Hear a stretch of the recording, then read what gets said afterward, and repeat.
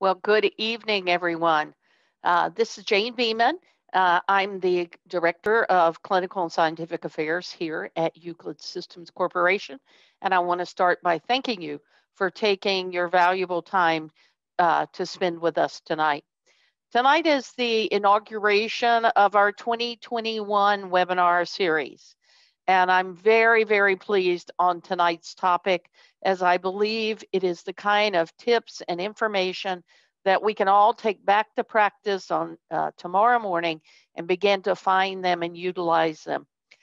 So first, for those of you who are not wholly familiar with Euclid and the way we do our webinars, let me first tell you that this webinar, from the introduction on, is strictly the opinions of Dr. Kading. You know, it may not be the Euclid point of view or our FDA definition for our products. Now, tonight's speaker is someone that's familiar to many of us. I've had the pleasure of working with Dr. Kading for quite a few years now. So Dr. Kading's been recognized by his peers as one of the top 50 most influential optometrists of all time. He's a top innovator in eye care, and in 2017 was actually listed as one of the top 10 eye care practices. He's very progressive and forward thinking in the way he approaches healthcare and technology in his practice, and that brings us a lot of new and fresh perspective. He consults with companies like Euclid and other healthcare and technology around the world to help them see what the future of practitioner eye care can bring. Dr. Kading completed his specialty training in custom contact lenses and corneal disease. He now hosts a fellowship program on dry eyes and specialty contact lenses at his 3 office locations in the Seattle, Washington metro area. He's written over 100 articles in paper and given hundreds of lectures internationally. I cannot thank him enough for taking time tonight to give us a little bit of information on the success of orthokeratology and myopia management in his practice. So Dr. Kading, thank you. Well, thank you, Jane. Certainly a pleasure here to be with you in 2020 plus one. That's how we're going to refer to it, so that it's a little better than last year. I'm excited to start the year just a couple days in with the opportunity to talk about myopia management and why now is the time that we need to be getting our patients into this. I had an opportunity to look through the attendee list, and many of you know more about myopia management than I do, but I think each of us has a little different perspective that we can have with regards to this. And some of you may be brand new to myopia management and don't do it at all in your practice. And so what I'm hoping to do today is to be able to present some specific insights into myopia management and why right now is the time for us to be doing myopia management or more myopia management in your practice. Additionally, some insights into maybe how to be a little more successful with myopia management in your practice, and possibly some things that we can say and talk with parents and the patient about with regards to myopia management and why it's so critical for us. This presentation is usually a COPE approved lecture. And for that reason, I always like to disclose that, you know, I have no financial interest in any of the products that I'd mentioned, although Euclid is generously supporting this opportunity for us to meet together. I'll be talking about other products as well and other things with regards to myopia management. We are at the cusp of myopia management. Although several of us on the call have been doing myopia management, in my case for 15 years, it just seems to now be exploding. It was kind of this workup, and now we're at the precipice, and now we're needing to really be going. So myopia is certainly something we need to be thinking about, especially with COVID and this other pandemic going on. The myopia pandemic is very rampant, and it is affecting people worldwide, as any pandemic does. But COVID has a unique place with regards to how we need to be thinking about myopia for our patients, of which I will speak about a little bit later. But first, how is COVID affecting us? And, you know, we can look at these statistics. I looked at divorce rates. I looked at how, you know, there's about 24 to 44% less people getting married than normally would be. We see here personal care like haircuts and nail salons. The personal spending is reduced substantially. And, you know, we're seeing that in our offices, you know, practice wide. My practice was down last year, and many of you were as well. We had one of the best third quarters that we've ever had, but certainly the impact with that second quarter really hit most of us. Average monthly online spending has increased, and so that's driving people to do things as far as where they're spending their money in kind of a different way. We see personal care, things like as I said, haircuts and nail salons, as well as gyms being closed and so forth. Substantial percentage of businesses around the world are closing. Somewhere around 500 to 600 small businesses were closing every day in March through August. And so people are just in, you know, the dire straits with regards to the pandemic, even though not a whole lot of people, percentage-wise, got the condition.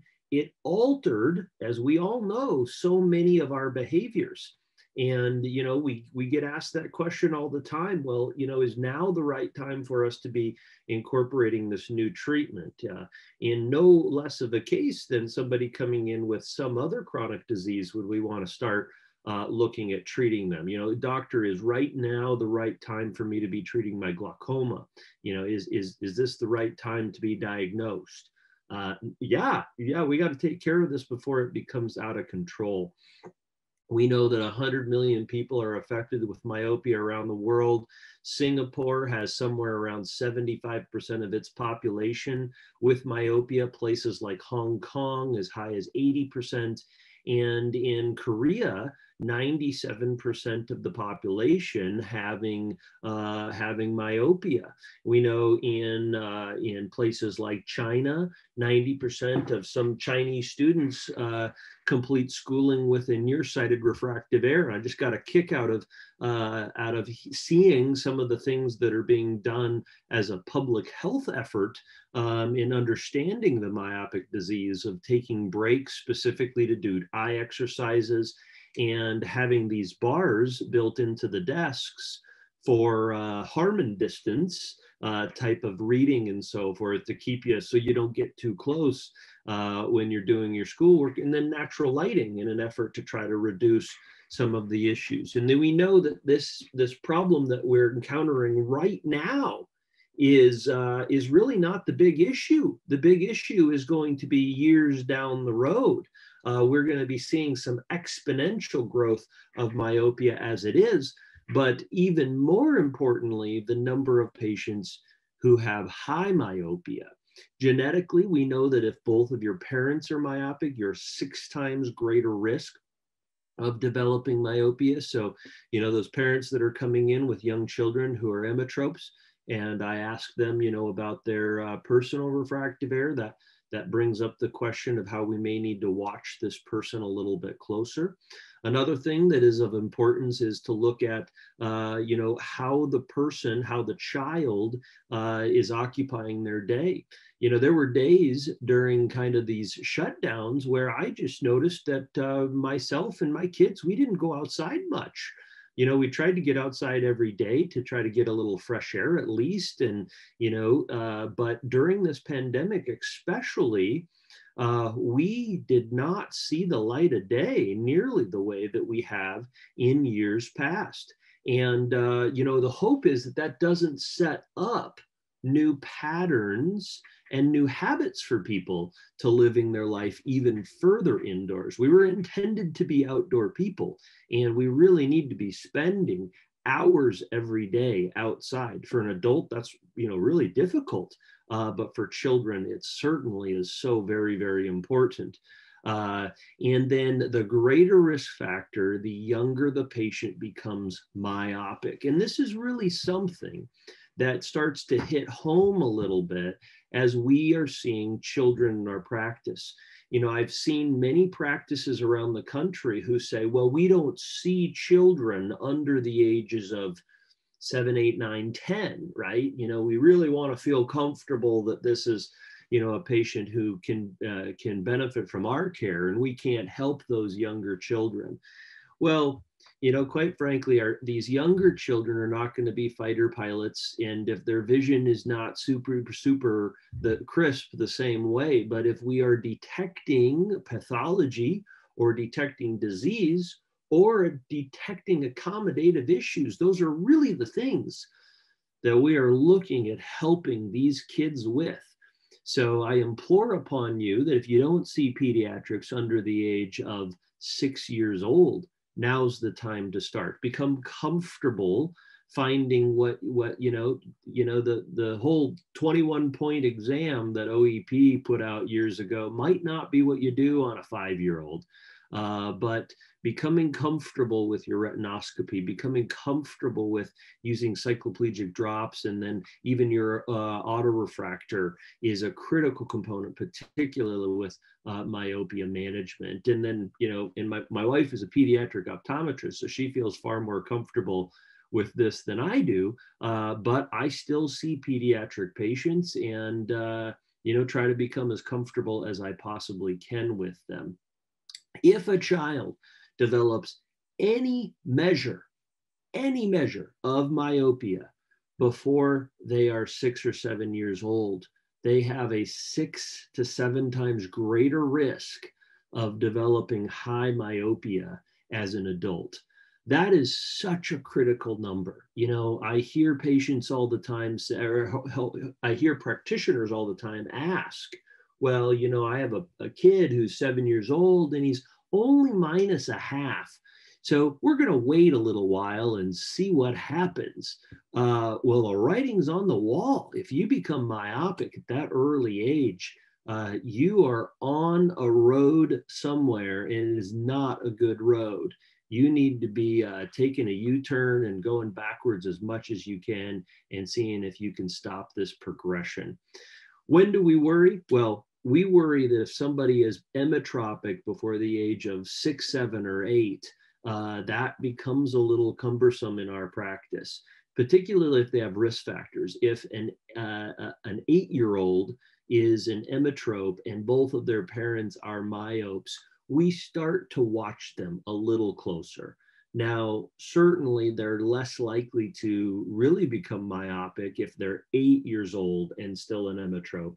But if they are 6 or 5 years old and they're an emetrope, there's a good chance that they are going to convert over to becoming a minus a quarter or a minus a half in the next year or two, and still falling into that 6 to 7, 8-year range of, if they're a myope, 6.6 times greater risk of developing high myopia.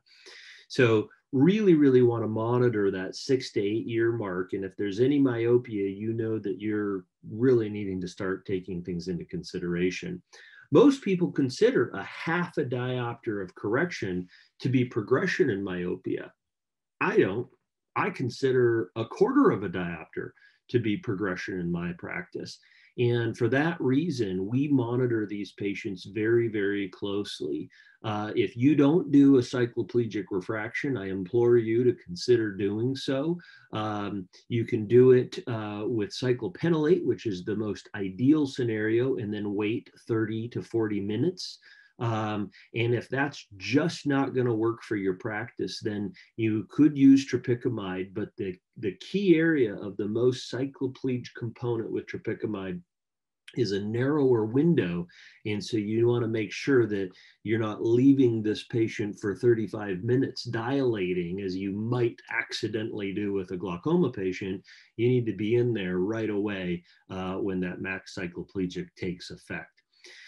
So I remember when I was in optometry school, I was a -1, -1.25, and I recall having some of the professors tell me, you have the perfect refractive error. This is going to be the one that is the best thing for you. And it brings up the question of what is the perfect refractive error? Many people have said, a -1 to a -2 is really not a bad place to be, because you're going to have that correction for accommodative issues as you get older. Other people call it presbyopia, but now that I'm having accommodative issues, we'll just call it accommodative issues instead of presbyopia. So that complex interaction really brings out some interesting things. And Flitcroft did some great work on the risk factors with each things. I love this paper. This was done and published by Mark and Noel. And what they did is they looked at 5 large-scale studies of over 21,000 patients. And they looked at the studies to look at what happens when people become myopic and what happens to these higher myopes and so forth. And as people progress in their myopia, what's going to happen? And the conclusion is just in that last sentence there that I've written, is they demonstrated that slowing myopia by 1 diopter lowers the risk of myopic maculopathy, which is quite possibly the worst pathology we have. Anything that affects the macula for our vision, if you don't have macular degeneration, none of us can really appreciate what that is. But if you don't have macular degeneration, it's difficult for us to know, but it is by far the worst retinal pathology. If we can lower things down by 1 diopter, it slows macular maculopathy, myopic maculopathy by 40%. And this is the interesting component, regardless of the refractive error of that child. So this is true for a 1 to 2 diopter myope. This is true for an emmetrope to a -1 myope. Regardless of the refractive error that the patient has, if you can keep them from progressing by even 1 diopter, you're reducing the risk by 40%. Now that's huge, right? And if it's 2 diopters and you can keep them from that, then it's that exponential component. Very interesting data here to really point to 1 diopter makes all the difference in the world. Now, when people talk to me about being the perfect refractive error of a -1 to a -2, I thought I could get on board with that. But then we look at the risk factors here. When I tell a patient, oh, it's okay if you become progressive in your myopia, as long as it doesn't get too high, you're fine. What I'm telling them is it's okay that we allow your relative risk of developing glaucoma to double or to triple. We're going to take your relative risk of developing a retinal detachment and we're going to increase it by 3 times. That's okay. By me saying I'm an advocate for you progressing in your myopia a little bit, as long as it doesn't get too high, I'm still advocating for you to get glaucoma or risk factors of getting glaucoma, retinal detachments, or myopic maculopathy. I don't think any of us would want to be on board with that and have that written in our chart that we're advocating for that. But that's what we're doing when we don't really push to slow down every patient by every diopter. Now, I think we can all get on board with we'd like to keep patients from becoming high myopes, right? We look at these relative risk factors for retinal detachment for a -7 being 44 times the odds ratio and 126 odds ratio for developing myopic maculopathy. And none of us would get on board with that. But where we have to be is we have to despise one diopter if we're going to despise 7, for the very purpose of we have to be against glaucoma, retinal detachment, and myopic maculopathy in all intensive forms. So where we need to be is we need to be at a place where we can say myopia is a disease. If you can't get on board with that, then you will not be overly successful in your myopia management practice. If you cannot despise myopia, you cannot be overtly super successful with it. You have to understand that myopia is on the rise. We can slow it down. Myopia management is not difficult, and failure, just quite frankly, is not an option. If what you're doing on a patient is not slowing it down as much as you want it to, you need to try something else. Quite frankly, if these things are not believed by you, then quite frankly, you likely will not be super successful in your myopia management practice. So can we prove that we can slow it down? Yeah, we can. We got plenty of data to support that. Various different things have been looked at over the years, from atropine to spectacles, ortho-K, soft contact lenses, RGPs, soft contact lenses. Do those things really work? Well, a couple of tidbits here of things that we're not as big of fans of. Number one is doing nothing. And by doing nothing, I mean not advocating for children to come in for an eye exam every 6 months to a year. I recall when I was in Alaska and I was seeing patients up there, and they were telling me, I do not want a new prescription because when you gave us a new prescription last time, we advanced. And so every time you do that, it just makes my eyes get worse, and I don't want them to get any worse. So I'm going to take a lower prescription. And at the time, I wasn't aware of the studies that said that if we undercorrect our patients, they're likely to advance faster than if we correct them at their normal amount. So undercorrection is out. You must advocate against that in all intensive forms and tell people that there is research out there. And if you need that data, let us know.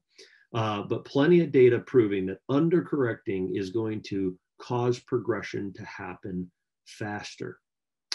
And then there's RGPs, and RGPs have been thought to slow down the progression of myopia. I was taught that. Many of you were taught that as well. The reality is that RGPs alone do not slow down the progression. We know that once a patient is removed from RGP lens wear, their cornea and refractive error goes to a normal level of which it must be, unless that lens is designed to cause a peripheral retinal change. And we can do that with orthokeratology. So let's speak about a couple of these in a little more clarity. So spectacle lenses, we've got work being done even now on spectacle lenses. We've got lenses with ads built into them, which is the most common way, but there's also lenses that have different color filters or polarization in different ways that are being looked at. We took part in a study on spectacle lenses for myopia management. I think it was probably about 7 years ago. That lens is not on the market yet, but could be in the future. The data on spectacle lenses is really variable from a bifocal perspective based upon how that bifocal is put into place. So I hear practitioners tell me, I do myopia management. I prescribe bifocals to my patients.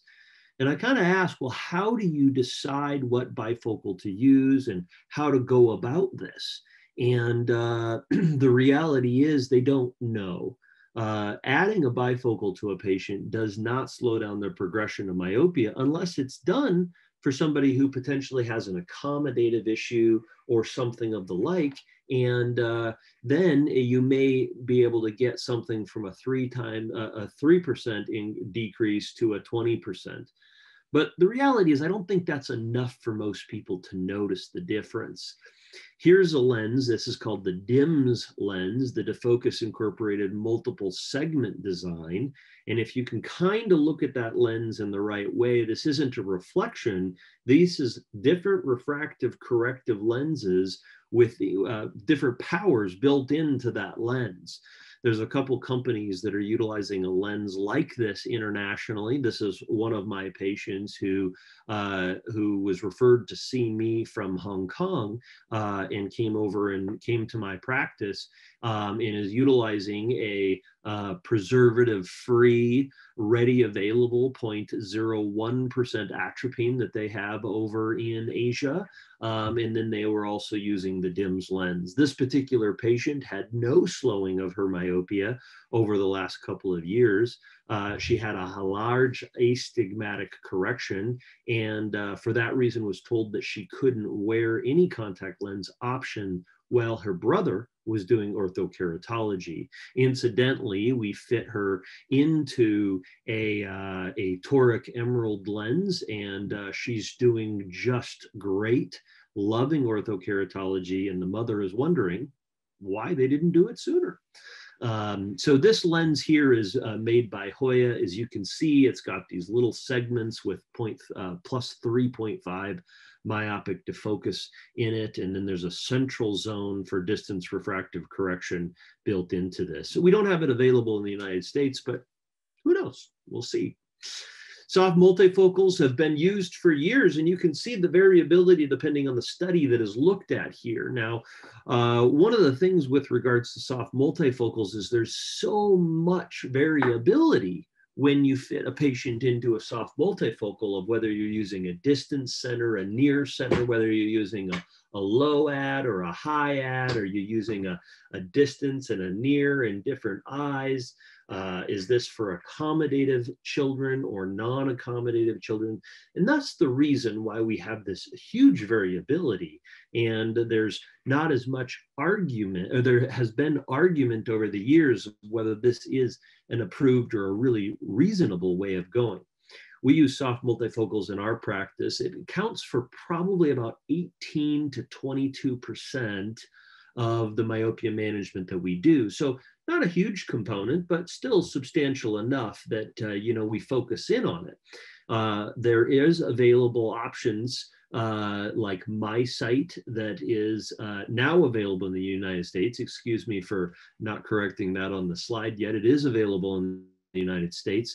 And NatraView is a lens that is not approved by the FDA, but has been historically used by many practitioners, including my practice over the years, for the correction. Also, we have toric lenses available with Biofinity and ProClear. These types of lenses have been available and are now something that we can be thinking about for our patients. And there's many others. I'm not adding everything together, but those are the most commonly used ones here in the United States. And with regards to what ad power, we for years, and I come out of the school of thought of Pacific University, is our perspective was use the highest ad power in order to manipulate that peripheral defocus. And we were doing that somewhat anecdotally, somewhat based upon what we believed to be the case in the earlier years. And just recently, the Blink study last year was published on the effects of high ad versus medium ad versus single vision lenses for myopic progression. And in this particular study, utilizing a 2.5 ad power compared to a 1.5 compared to a single vision, the higher refractive error slowed the higher ad power, slowed the progression the most and was by far the better option. And so that backed up what we had always thought. We had been utilizing lenses that were +3 or even higher in some patients, and they did very, very well with them. And we know that to be the case with MySight as well, which is, the most recent lens launched here into the United States, is doing very well. One of the things that I have to tip my hat to with regards to CooperVision is the program that they've built around this to help practitioners who haven't done myopia management to start getting more involved into it. And certainly a fan of anything we can do to raise all of the ships. 60% reduction in the cycloplegic spherical equivalent, 52% reduction in axial length in this particular study.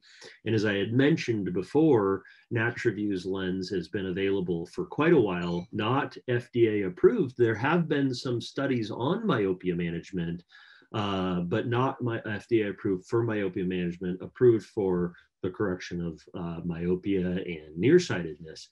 But one of the things that we like about this lens is its availability up to a -12.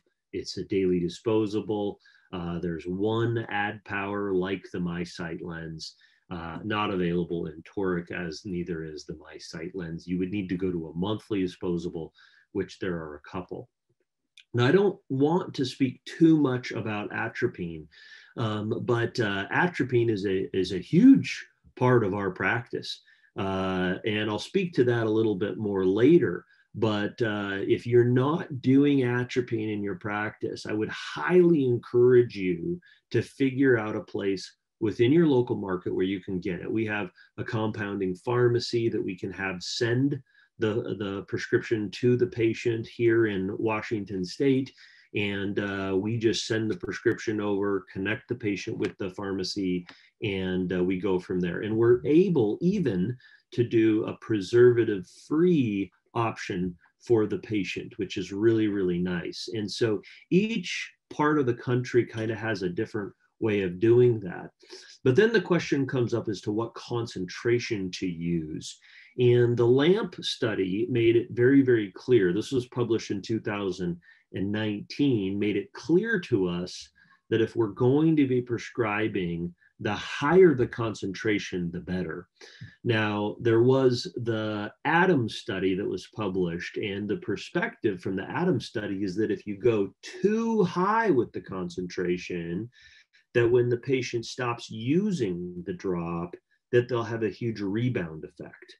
And just like a perspective around steroids with a patient with uveitis is if you go strong with the steroid and then all of a sudden you stop, there may be a rebound effect. Well, instead, you need to taper. And people who had been utilizing atropine for years and years and years told us, well, why would you ever stop suddenly? No, you would need to taper that patient down. And so they knew that. We didn't know that, in those early years of ATOM. And so the LAMP study showed us that the higher concentration is better. And then if the patient decides that they want to stop taking it, you could either lower the concentration down to 0.1, or it probably is a low enough concentration at 0.5 that the patient's fine. Where we start with atropine is we start at 0.5% in all of our patients, and then we just warn them about potential side effects which would be accommodative issues, which would potentially be some issues with pupil dilation. That's so few and far between. Has happened, I'm not going to say it hasn't, but so few and far between that we just go to the highest concentration right off the bat because of its beneficial effect for our patients. And, really the bread and butter of my practice is orthokeratology. Just recently, I had an opportunity to read a paper that my resident is putting together. And what she's done is she's brand new to optometry. I mean, she just graduated optometry school. She's brand new to contact lens fitting. She has me as a mentor, but how good is that really?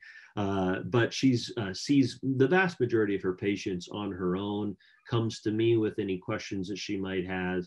And I said, I just want to know the data for the first however many patients you've seen over a time period. So she took the first 30 patients that she had seen, and what's really interesting is it basically took her less than 3 visits to get from start to finalized lens, and it took her on average, I believe it was 0.17 lens changes. And so the vast majority of people didn't need a lens change. 80% apparently didn't need a lens change at all.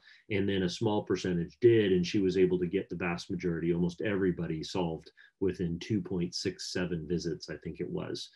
So if you're new to orthokeratology, your data could be the exact same as hers. She's a neophyte contact lens fitter and has done an amazing job with adapting into it. So orthokeratology has carried incredible data and consistent data. You look at almost every study. I mean, I can't think of one that's really low or much lower than 40%. And the data tends to be in the 50 to 60% range of the slowing down of myopia. And largely the reason why we think of that is because of the way that the peripheral defocus is. Now, if we take a regular standard myopic corrective lens, we get clarity at the macula, but because of the asphericity of that lens, we tend to not get a perfect peripheral clarity. In order to do that, we would need more plus in the periphery, and most spectacle lenses and potentially some soft contact lenses may in fact yield more myopia in the periphery of the lens, in which case we would be doing the exact opposite of what we want to do, which is this. And that's what orthokeratology does. That's why distant center lenses with a near periphery for a soft lens is going to bring about that peripheral defocus. That is what we're really looking for to drive the image cell.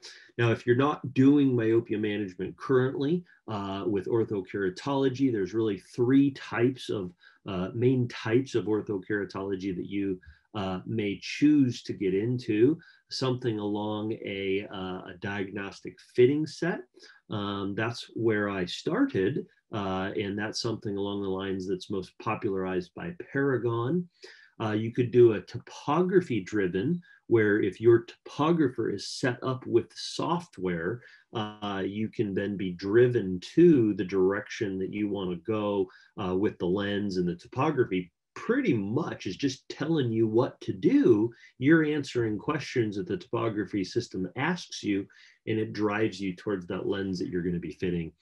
And then there is the empirical fitting, which if you're on this because you know of Emerald, you know that that's the system that the Emerald system is.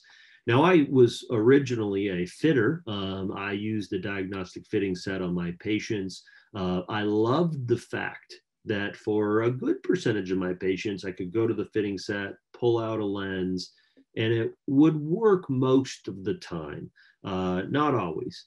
But what I found over the years is that I never had the lens that I needed. And I was always searching for, making sure that I didn't do a very good job of replacing all those lenses that were in there.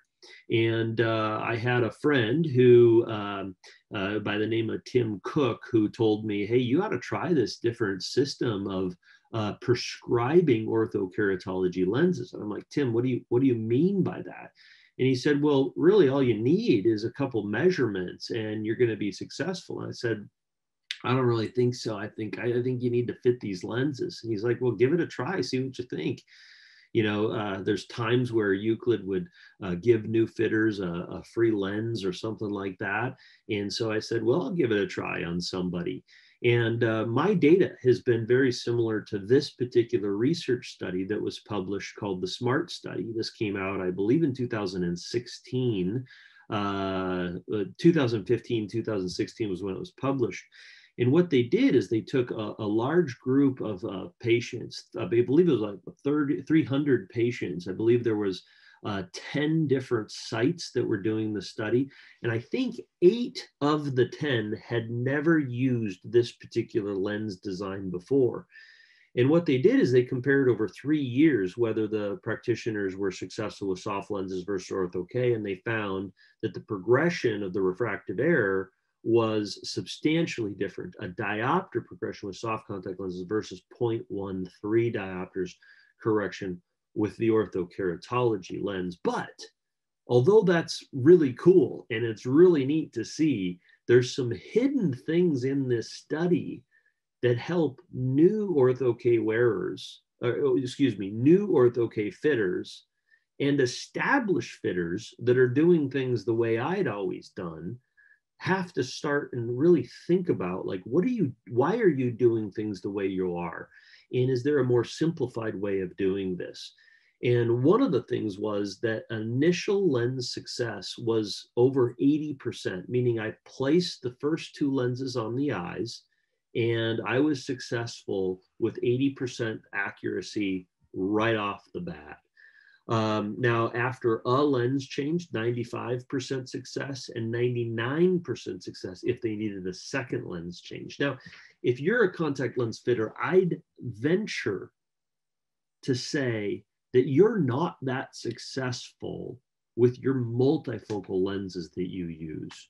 Most all of us have to add at least one more soft multifocal lens on a patient. It's pretty rare that we are 80% successful with our first one. So then I had a group of people saying, no, Dave, I don't believe that. No, those numbers, because, when I have a patient come in, they don't have a crisp 2020, 2015. And for that reason, I'm not successful with my ortho-K lenses. Well, in this study, their target was 2025 plus. And I don't know about you, but I don't know of any children who are 8 years old or 7 years old that are snipers or that are fighter pilots that require 2015 or 2010 vision. And I'm going to speak to that here in a moment. But the vision is a really big component of this. And I asked the question to a lot of these practitioners, because I dealt with this myself, is what's your primary objective with myopia management? Is it super crisp, clear vision? Or is it a solid myopia management correction? I'll speak about that in a little bit. So the simplicity with this particular method in an empirical fitting system, which in this case is what Euclid uses, and this is why they asked me to talk about it, because I use that lens as my primary design, not the only design, but primary design. Is it's pretty simplified. All you need is the Ks, the RX, and the HVID for the patient. And, it's brought about a lot of improved success. Now, I've been doing orthokeratology and myopia management in a lot of different ways over the last 15 years. And I feel like we've kind of hit the sweet spot in the last 5. So what I want to do with you at this point is share with you 5 quick tips that have helped me become more successful in my ortho-K practice, and how we've grown it substantially every year, but especially in the last 5 years. And the first one is what we were just talking about, is know your number one goal. Why are you doing myopia management on this child? So often I have children who come in who are 20/50 and the parent is surprised that they can't see. And then what I used to find is that I was changing lens after lens after lens because the child missed one letter on the 20/20 line. And the parent was just adamant, hey, they got to see better. They got to see better. Meanwhile, this is the same kid whose parent didn't know that they were 20/50 2 weeks ago. So what's your number one goal? Is your target perfection in the vision? We know with ortho-K, if a child sleeps on their eye wrong, if they don't wear their lens every day, if various different things like that happen, they may not get the correction that we are really looking for. And so for that reason, we don't always expect perfect 20/20 vision. What we're looking for is a centered treatment zone and 20/25 plus vision. If we need to, for one reason or another, correct any additional refractive error, we will use spectacle lenses. And we have that conversation with parents at the front, is we say, here's the deal. And I know my good friend Gary Gerber says the same thing. He and I've had this conversation, is we know that these lenses will help slow the progression of your child's vision. And we're going to fit them with these lenses. And, we hope that we're able to slow them down really, really well. One of the side effects of these lenses is that they do help correct the prescription of your patient almost all the way. Not all the way, but almost all the way. And if we need to, we will have your child wear spectacle lenses to correct any additional power that comes up or is not corrected by the lenses. But I make sure they know that our number one objective is to slow the progression of myopia. Number two is find success early. We know that there's a 6 times greater risk if we wait until they become progressive. So if a child is a -0.5, fit them, do myopia management. There's 3 different great things you can do right now. Atropine, soft multifocals, orthokeratology. Our go-to is typically atropine in the very, very low amounts. But, you know, any of the options are good options for you to consider. There's arguments of why soft multifocals or orthokeratology could be better with certain patients. That's maybe outside the realm of this whole lecture.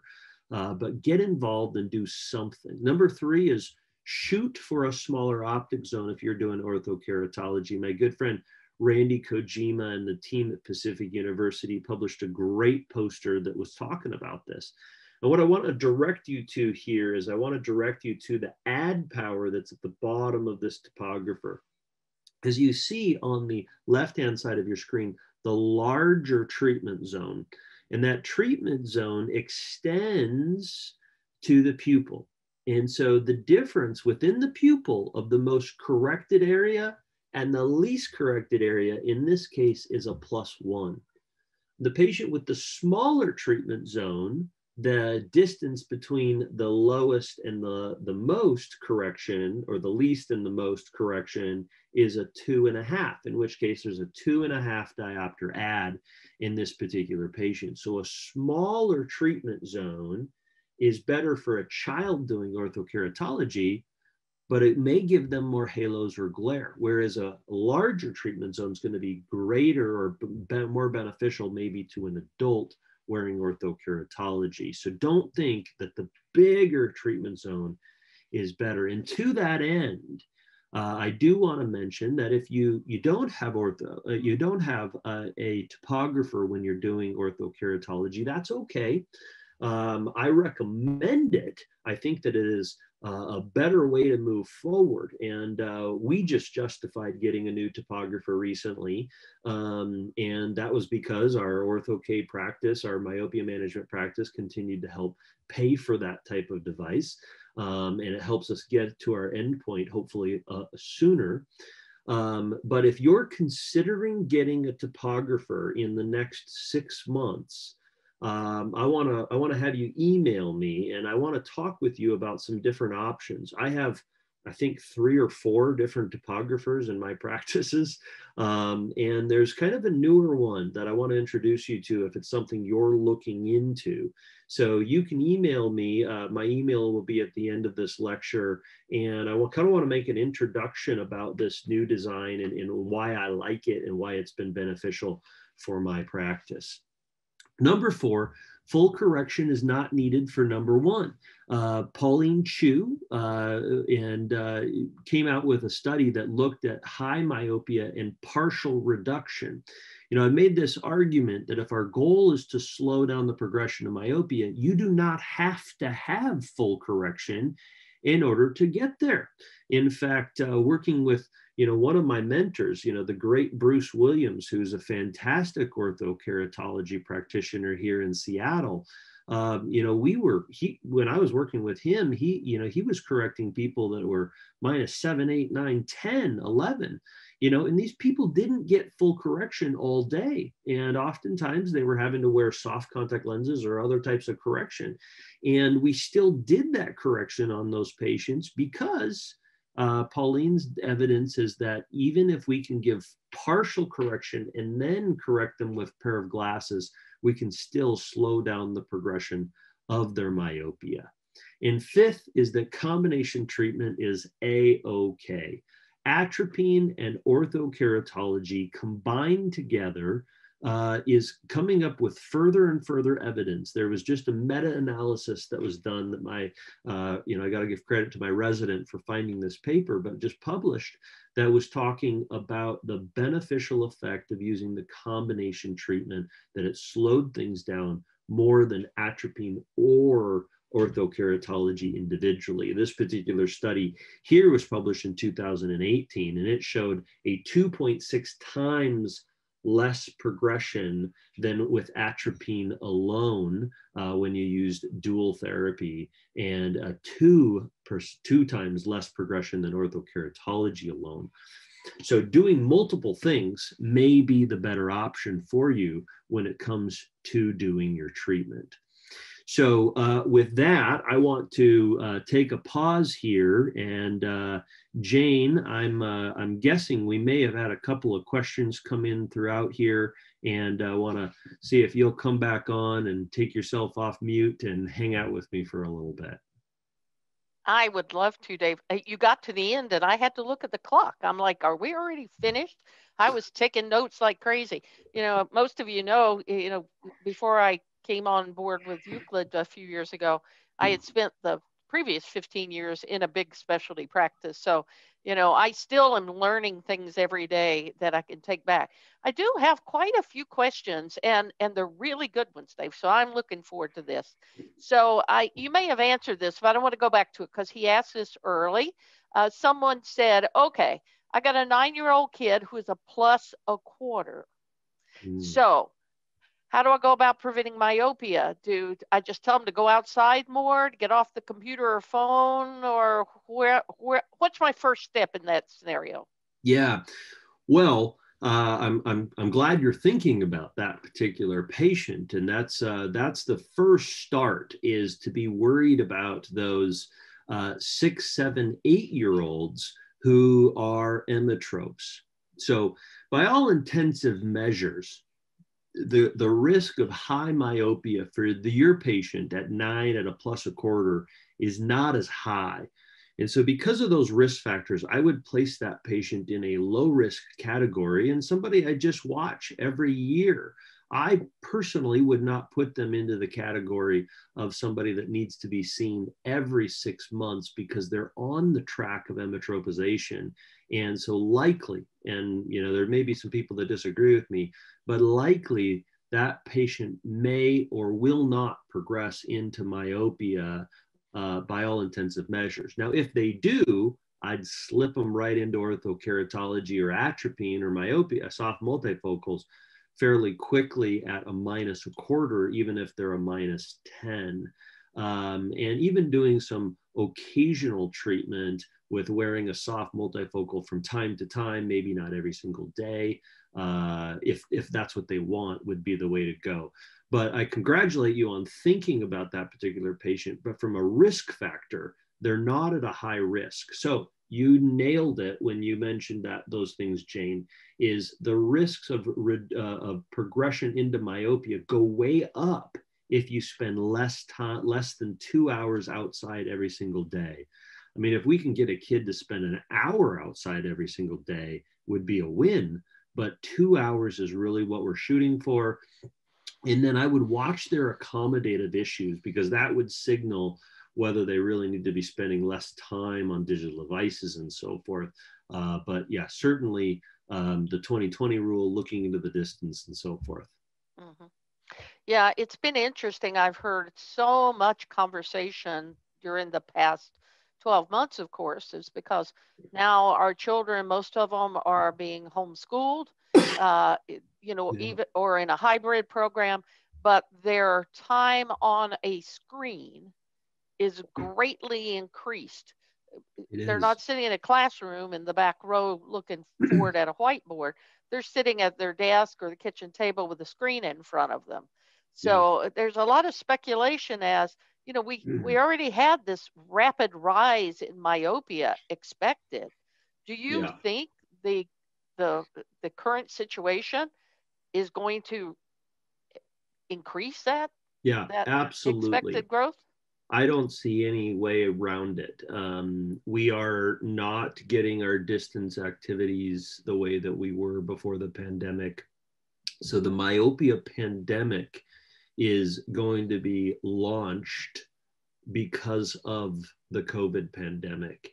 And I really think that's because we've introduced ways of doing things digitally that have never been done to the degree that we are doing them now. I mean, kids were on the computer and were on devices before, but now kids are on the computer all day for school. And then the parents who are working from home can't handle the kids running around the house. And so they hand them a digital device. I've seen that time and time again with my patients. And I just tell them, hey, here's the scoop. If your kid is going to school at home, they cannot use a digital device in any shape or form when they're done with school. You got to kick them outside the house, get them outside, let them go play in the rain. That's what they're doing here. They're like a duck. They'll be fine once they come in from the rain. But really, I do think that we are on a midst for, and some of our colleagues are going to be collecting that data over the next 5 years. But I can almost guarantee you that the rise in myopia will be catapulted by this 2020 year. Yeah, I think back a couple of years ago, the data that came out of the Brian Holdit Institute that talked about on that trajectory then, it would be 5 billion people would be myopic by 2050. Yeah. Mm-hmm. I'm thinking COVID has shot that. I don't know what that might be. Maybe it'll be 8 billion now. Yeah, but I suspect that number is going to have to be adjusted. Yeah, worldwide. I mean, you and I were talking about COVID in January and February of what was happening to many of your friends and colleagues in China, and they weren't even allowed to leave the house. Right. So worldwide, that's the case. I mean, places like India, they were alerted that they had 3 hours, and then they had to live in their house for weeks and months. Starvation happened far more in places like India, where they were not even allowed to leave their house. And if you can't look far away because your house is pretty small, it's hard to not develop myopia. We know that from the submarine studies, right? Yeah, absolutely. Worldwide. Yeah, I'm afraid that we both agree that we're in for a rough ride here. Yeah. Okay, here's I love this one. It says, what accommodation test do I need to do in the kids? I really don't remember anything except NRA, PRA. Yeah, that's it. I can identify. Yeah. So here's the scoop is speaking with an incredible amount of authority that my wife has on this topic, who is a pediatric optometrist.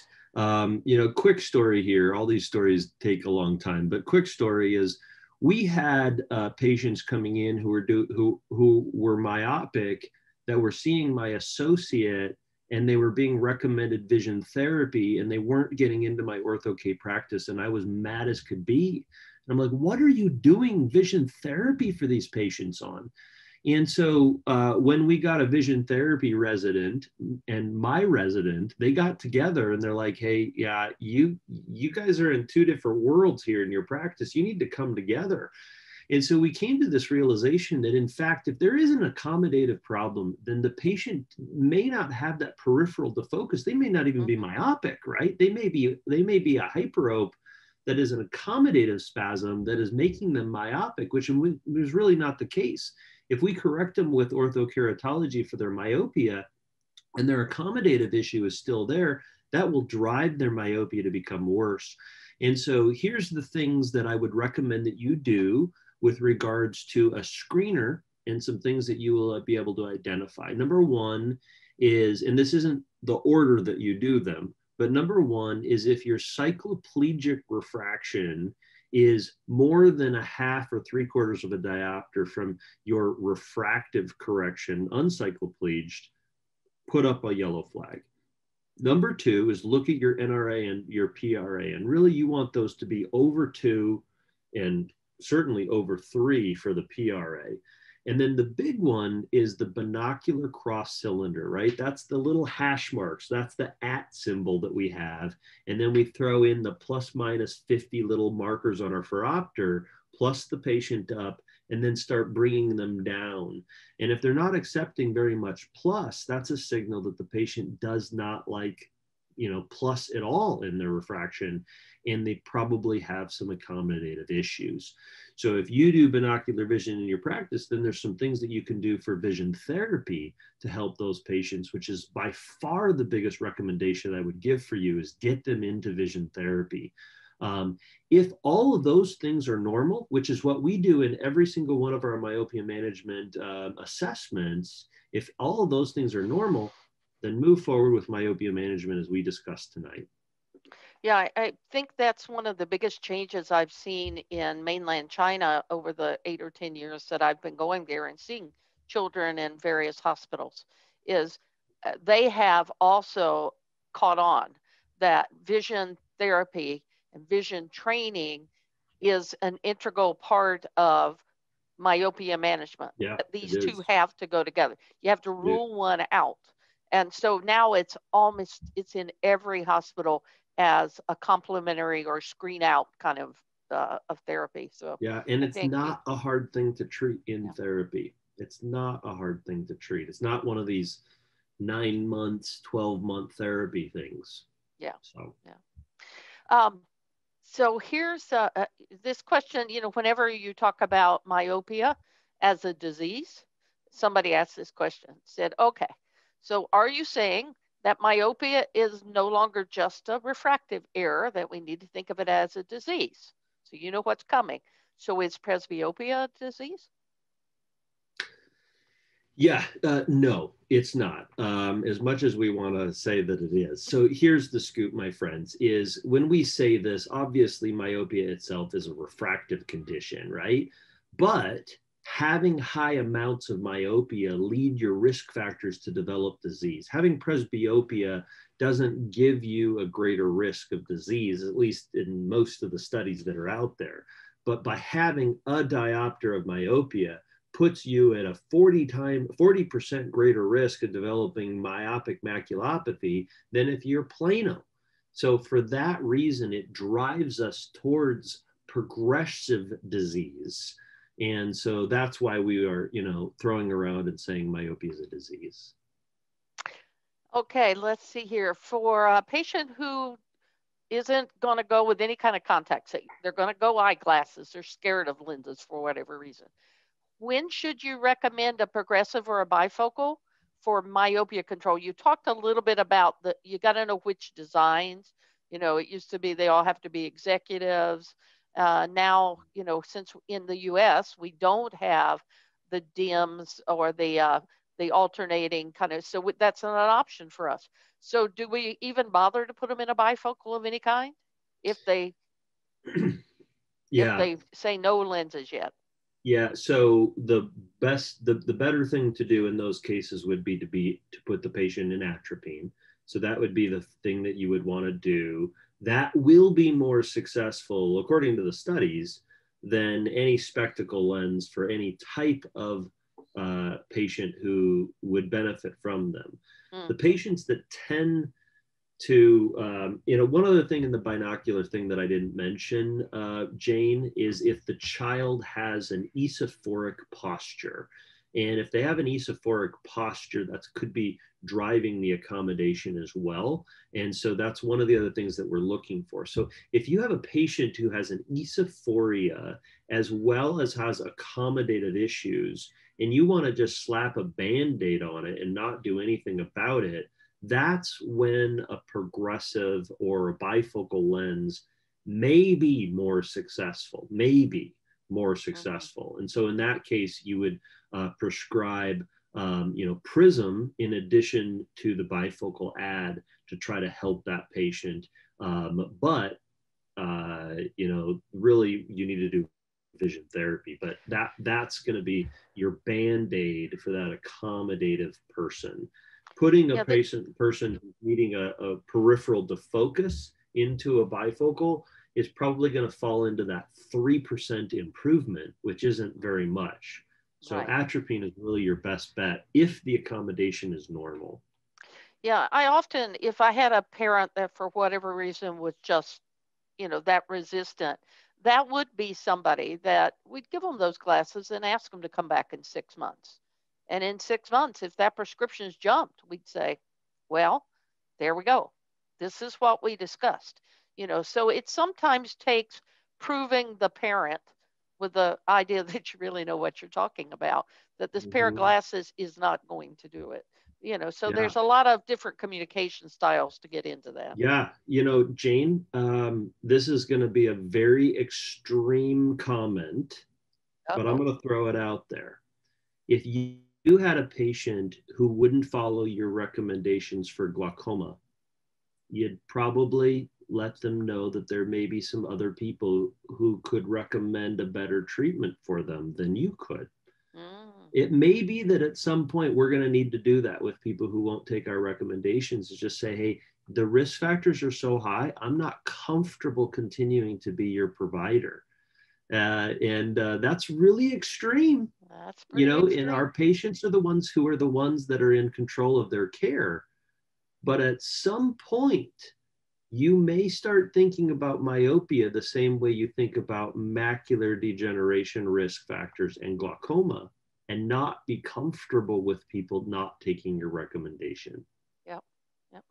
Since we're kind of on the practice management topic with your extreme comment there, we did have one person said, please remind everyone tonight, you need to charge appropriately for myopia management therapy. Yeah. It's not your normal multifocal fit fee. You're not going to bill your vision care plans. You've taken on extra training, just like tonight. Yeah. You've spent extra time, and your time, you should value that and expect to be paid appropriately, this person Yeah. said. Yeah. One of the worst things that we can have happen is have myopia management all of a sudden, be watered down because of the complexity of it.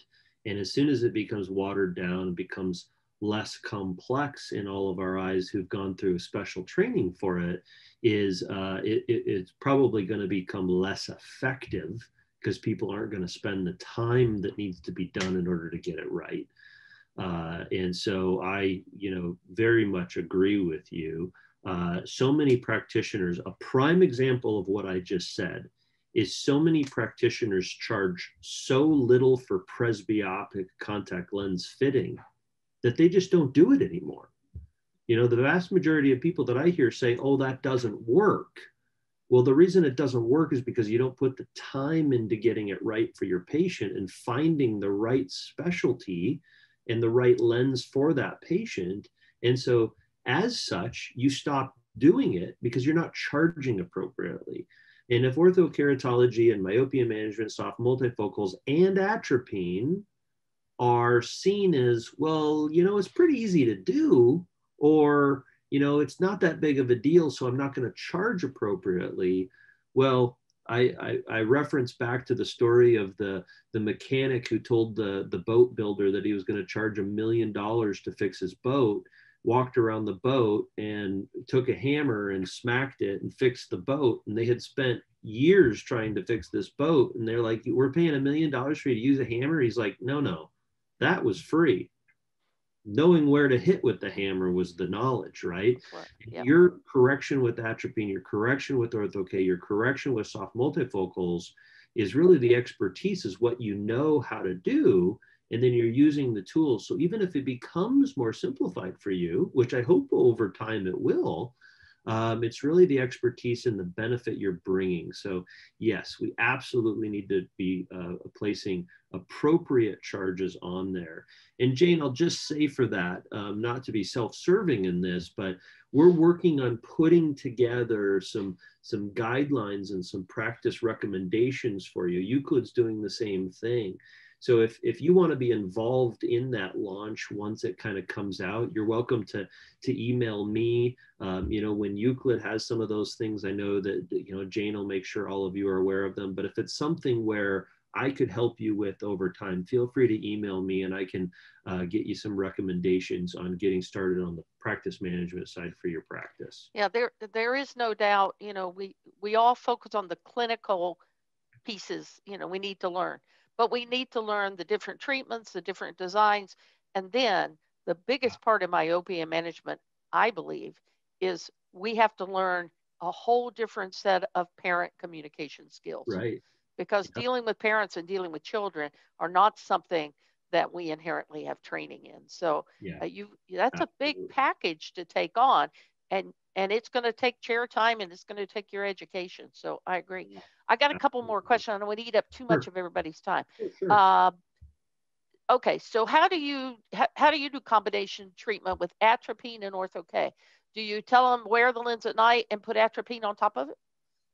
Do you? Yeah, so we recommend the drop of atropine before putting the lens in. And so my recommendation is usually something like put the drop of atropine in, brush the teeth, put the lenses in. Yeah, yeah.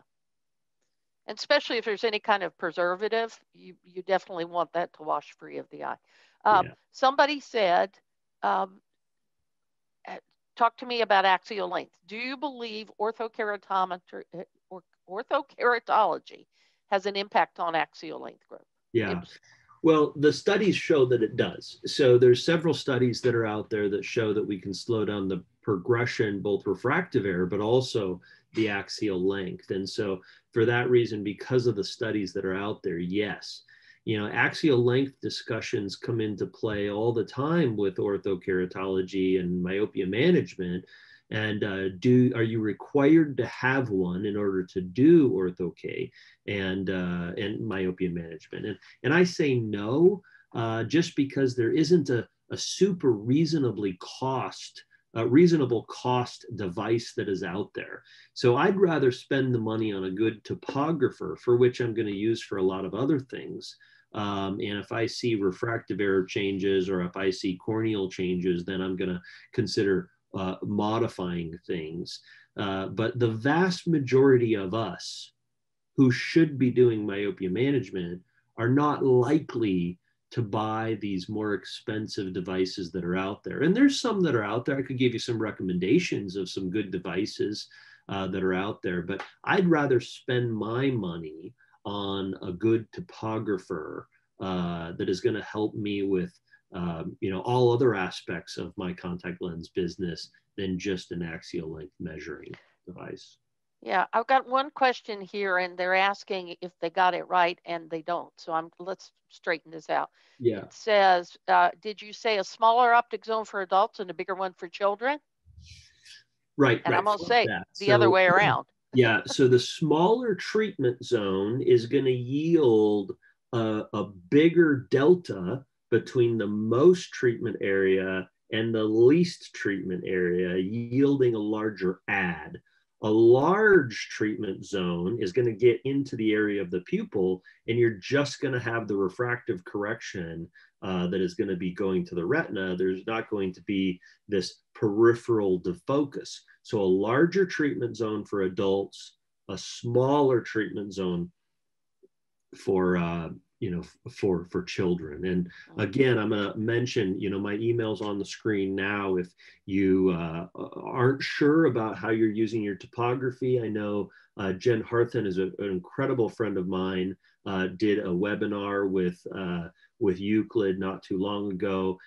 If you're looking for tips on topographer or topographies or anything, feel free to email me about that. I know there's a couple questions about what topographies to use and so forth. So if any of those type of questions come in, feel free to email me, and we can help with that. And then there's also that webinar that Jen was a part of.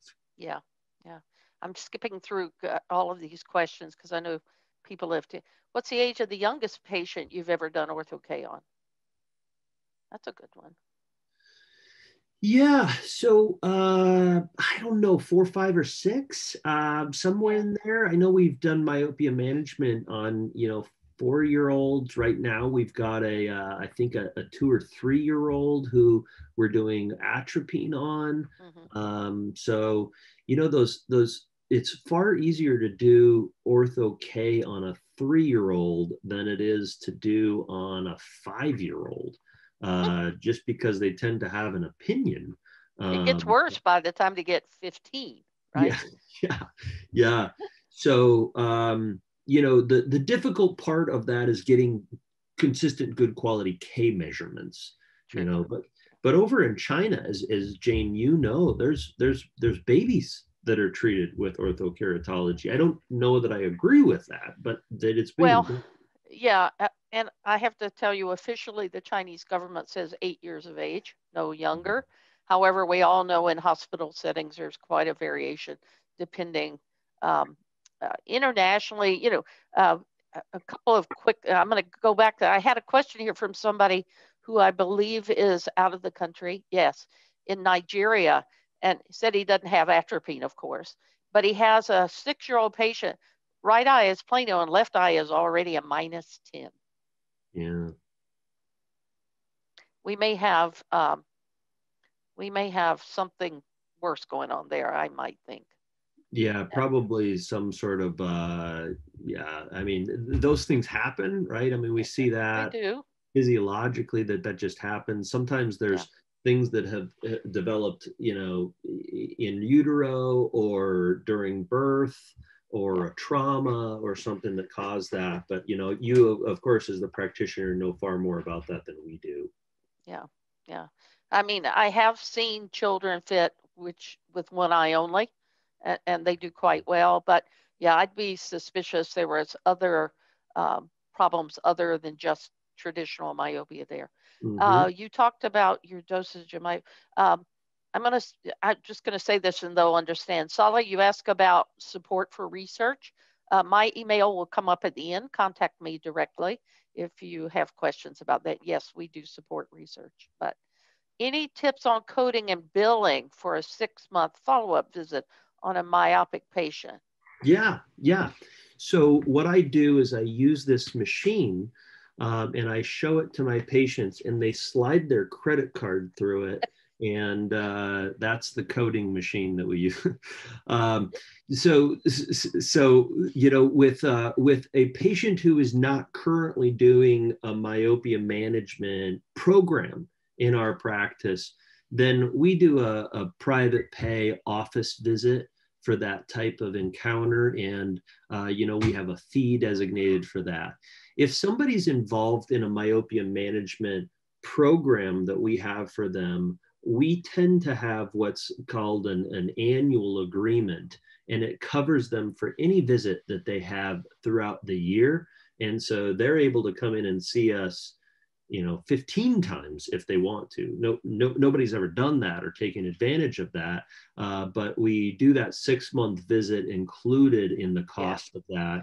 And we recommend it. If somebody's doing a soft multifocal lens, we only prescribe them 6 months of lenses if they're a new wearer, and then recheck everything at 6 months. And if they're an ortho K wearer, we want to check to see if we need to make any modifications, and usually we don't.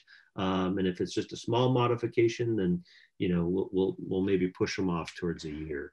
Yeah, So the question was talking about what code do you use? Do you use a 92, what is it, 92312? As yeah, best I remember, when I left the practice, I got paid about $15 a visit for that. So my answer is no. don't don't use those kind of code. I agree with you. This is something that takes extra training, it takes extra chair time, and it's like going to the orthodontist. Uh, you know, your dental insurance isn't going to pay for all the orthodonture. You're going to pay for it out. Parents yeah, need to be prepared. They can use flex spending accounts, they can use healthcare accounts. But if you prepare them and they see it coming, they'll make the finances work. yeah, But it's that's not true. going to bill In, them a in the basic most fee. technical sense, the code that you may want to use, and I'd recommend that you do this based upon you looking into this. I'm not claiming to be a coding expert, but a 92014 is the comprehensive eye exam code that you tend to use for an eye exam. And insurance, like a vision plan, would cover that once a year. So if you then bill a 92012 or a 92014 code, it would typically not be covered by insurance that additional time, even if that's the code you put in. And so then it would end up being a private pay encounter because insurance wouldn't cover it a second time. Mhm. Yeah, I think we have to get past that idea that insurance is not our friend, because you can bill. you can bill $250 for your annual comprehensive exam, but your insurance company is going to send you what's in your contract. And the patient thinks we get all of that, but we don't. We have to write it off. You all know that. So Yeah. you don't want to My get into the brother, insurance coverage if we can yeah. avoid it here at all. I thought everybody knew that a whole bunch of money got written off, but nope, no. Started to say it was always staggering when we had to do that. Let's see. Oh, here's a great question because we're running out of time. I'm going to wrap it up here. Okay. You talked about 2 hours of outside time. Does it have to be in the sunlight, or would it also? Is there some benefit even if it's dark and they're out? You know, twilight or street Well, lights, here in the Pacific Northwest, we don't sunlight. have bright sunlight. So I can't speak with absolute authority on the answer to that question, but from my understanding, it's not so much that it's bright sunlight as much as the other things that we get from being outside, the receptors that are triggered when you are in outside. I don't think being outside at night necessarily counts nearly the degree of when there is sunlight out there. But bright sunlight or even in the shade, I believe is what the study looked at. And you're making me have to go back and read that study. But even in the shade, I think that there was, some improvement. So Yeah. I think the phrase is natural sunlight. So that could be slightly overcast, it could be shady, it could be bright, but I think there has to be a sunlight, which you don't get at night. You might get a bright moonlight, but I don't think it was covered in the study. Okay, this is our last one because I think it kind of pulls it all together in a nice bundle.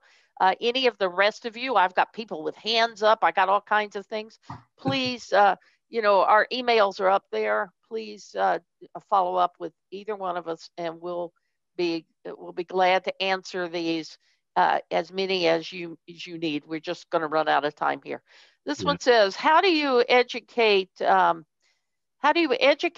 parents on myopia in the practice? Do you you do outreach programs? Do you use some kind of in-office tools, or do you just wait till the kid bring the kid in for an exam and then have that conversation, or all of the above? I don't know. wow.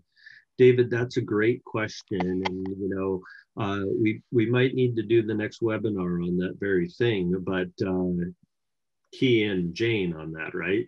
Yeah. So there's great things to do. Number one is many of us can grow our myopia management from within our own practice and don't even have to go outside the practice. And then the word of mouth really builds itself. So what that starts with is starting that conversation in the practice and just saying, here's the deal is we've recently learned, or the research is now showing that we can't keep doing glasses for your child. This is new things. And by saying the research says, or we now have learned, that shows that you as the practitioner are on the cutting edge. And that now, if anybody else says anything different, they're obviously not skilled in the research and they're not knowing what's going on. So the research clearly says that. And then the conversation of doing orthokeratology, which is beyond the scope of this particular discussion. And then outreach sort of things are a great thing to do. And you can do that as simply as running some reports within your practice. I actually just wrote this in an article that's going to be published in Contact Lens Spectrum this next month of reaching out to 5 myopia patients that you have not seen in the last 6 months and reach out to them and just say, hey, I want you to get in because I'm starting to fit this new lens that has been shown to help slow down the progression of nearsightedness. And I thought of you. You were one of the first ones to do it. And under a pilot program for the first 5 or 10 patients that we're doing it at a reduced cost and reaching out to patients in that way. And that kind of can get some people in the door if you want to start right off with a bang doing a bunch of patients. So those are a couple of things. And, I've got a dozen other ideas that I'd be happy to share with any of you. And we're, like I said, we're putting together kind of some discussion points around this. So if you want to reach out to me for more, it's dave@optometricinsights.com, and I'd be happy to talk with you more about it. Well, I want to wrap up the evening one by saying certainly thank you to Dr. Kading for spending his time. So like I said, I've known Dave for many years, and I always learn something in our discussions. So up on the screen is many of you are from outside of the U.S., and we wanted to make sure you had the list of our distributors. I think the only one we recognized was missing was India, and so I responded to that person. And the emails, Laura, if you can drop our emails back up there, I want to make sure everybody has Dr. Kading's email and my email. So please do not hesitate to contact us. We'll be glad to point you in any direction. If we don't have the answers for you, we'll help you out as best we can. On behalf of everybody at Euclid Systems Corporation, I want to thank you for taking the time. There's nothing more valuable than your time, and we appreciate you joining us tonight. We'll be looking for emails as follow-up to this and the announcement of the next in our 2021 webinar series. Thank you, everyone. Have a safe and good New Year.